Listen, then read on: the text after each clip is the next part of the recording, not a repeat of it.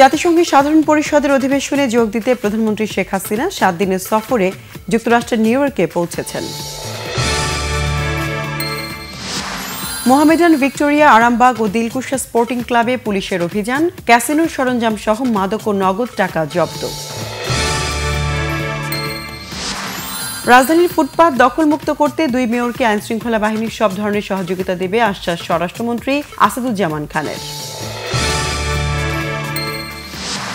চীন, রাশিয়া ও ভারত বাংলাদেশের পক্ষ নিয়ে রোহিঙ্গাদের ফিরিয়ে নিতে মিয়ানমারের উপর জোরালো চাপ সৃষ্টি করা সম্ভব হবে জানিয়েছেন পররাষ্ট্রমন্ত্রী আব্দুল মোমেন। রোহিঙ্গা ইস্যুতে বিএনপিরও সহযোগিতা চায় সরকার জানিয়েছেন আওয়ামী লীগের সাধারণ সম্পাদক ওবায়দুল কাদের। সরকার দেশকে জুয়ারিদের দেশে পরিণত করেছে মন্তব্য বিএনপির মহাসচিব মির্জা ফখরুল ইসলাম আলমগীরের। দেশে চলমান ক্যাসিনো বিরোধী অভিযানকে স্বাগত জানিয়ে এ ব্যাপারে সর্বাত্মক সহযোগিতার আশ্বাস জাতীয় পার্টির। গোপালগঞ্জ বঙ্গবন্ধু বিজ্ঞান ও প্রযুক্তি বিশ্ববিদ্যালয় ও জাহাঙ্গীরনগর বিশ্ববিদ্যালয়ের 2 ভিসি পদত্যাগের দাবিতে আজও বিক্ষোভ করছে শিক্ষক-শিক্ষার্থীরা।